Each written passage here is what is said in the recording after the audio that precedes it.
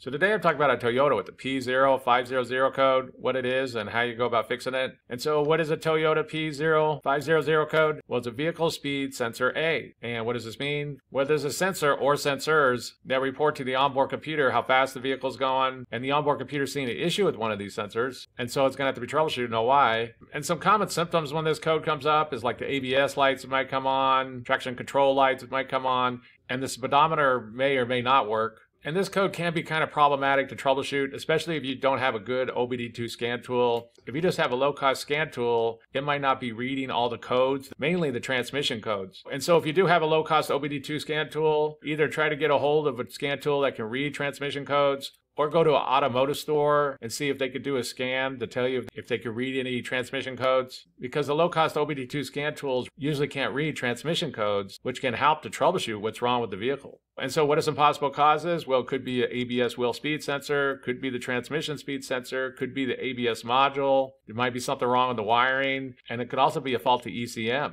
And so one of the first things to do when you get this code is to test all the ABS wheel speed sensors, because depending on the Toyota, sometimes they use those sensors as the input information for the transmission. Sometimes there's a sensor built into the transmission, and sometimes they use these ABS wheel speed sensors. It's going to vary. It's going to depend on the Toyota, the year, the model, and things like this. But the first thing to do is to go test these wheel speed sensors and be sure they're all working correctly. If you have a good OBD2 scan tool, it should be fairly easy. You go through and select all the wheel speed sensors, and then you could drive the vehicle around and just see if they all have the same values. You can also use a multimeter to test the wheel speed sensors, and while that can help, it wouldn't tell you if there's something wrong with the wiring. So you might go around and test all the wheel speed sensors, they might show good, and you might have a problem in the wiring. So if possible, try to use an OBD2 scan tool to be sure they're all working correctly. There's some good YouTube videos on how you can go about doing that. But the first thing to do is to make sure that all those ABS wheel speed sensors are all working properly and that there's no issues there. The next thing to test for is going to be the transmission speed sensor, and these will be located on or in the transmission. The older Toyotas use this little gear right here to spin it,